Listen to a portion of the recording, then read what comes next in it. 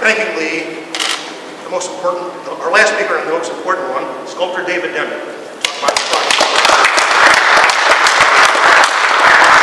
Thank you. It's really fun standing here today at this moment, knowing that this is now going to happen.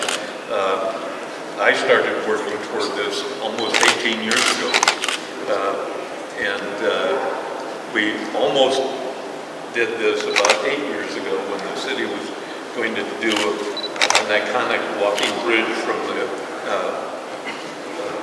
convention center across the highway and land between the Rock Hall and the Science Center. And I think the bridge came in something like $25 million over budget. So it never happened, so the site went away. And at that time I thought, well, my dream about doing this is going to fade pretty quickly until Cornell came to my studio one day. Anyway, so the images behind me, this was the image that I was going to use that first time around. And the second time around, I decided I wanted to improve on it.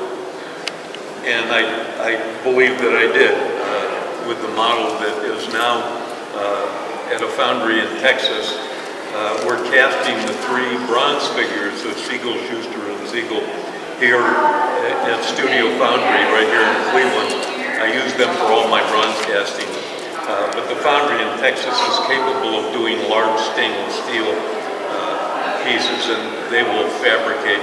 So they took my model and they're scanning it and blowing it up with the computer and printing out all the sections and then casting from there. So it'll be identical to the half-scale model. So we're using a little bit of modern technology on part of this. And then there's the phone booth that wasn't with my original idea. That came along a little later, but I thought the phone booth was going to be especially a fun part of the site because it's also a little cartoony. You'll get to peer into the phone booth. You won't be able to walk into it, but you'll be able to peer into it. It'll have all the things that are in an old phone booth. It will have Clark Kent's suit jacket and pants thrown in there, and his socks, and his shirt, and his tie, his glasses, and I've already made all those parts, so we're getting ready to fabricate the phone booth itself. So it's been a real adventure for me and a lot of fun, and I just wanted to keep this brief so that we could have questions, and I'd be happy to answer them. David, Melissa with Channel 8. What was I guess essentially the feedback or the response from DC when you showed them the renderings of what you envisioned the statue to look like? And also, what was the reaction from, or how much of an input did Siegel and Schuster's families have into the monument, the entire thing in itself? Okay. First of all, Laura Siegel actually came to my studio early on when I was working on this one. That's Jerry Siegel's daughter. Yeah, and at that time I had only done the little model of the 3 figures that were going to be in bronze. And she loved it. She just thought it was fantastic and couldn't wait to see it.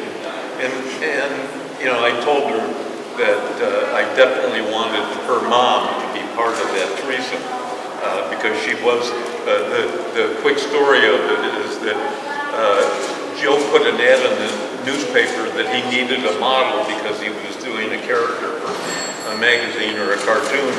And Joanne showed up. She was 17 years old. And she showed up, and while she was modeling for Joe, Jerry Siegel came over to Joe's house and met her and started to explain to her what Superman was all about. And her mom, Laura told me the story that her mom told her, that Jerry jumped up on the couch and leaped off the couch and leapt off the couch, decided that this is a special guy, you know. She went on to New York to become a model, and 10 years later re-met Jerry at a conference, and they fell in love and got married. So it was a very special connection. So she was delighted that I was adding her to it. What about DC? Did they, and also did they have any input into any changes? In both cases, when we were going to do this one, I sent pictures of this one and the plaza that we were going to create and everything. They really loved it then. They had no issues with it at all. Because the letter that they gave us to approve it was for that site, you know, and that time. And since that went away, we had to go back to them. And I wasn't in the meeting when they were responding, but from what I'm told, that they loved it and were very excited about it. Sure. I'll share with you. They loved it. Their initial response was they loved it. Yeah. But they did say, he looks like he's in his underwear. Now, I didn't want to say the Superman, but that's what he wears. But we listened, and he did respond. So there was a softening. You can say a softening of the art and made his uniform look a little more to their liking. And by the way, it's not underwear. It is not.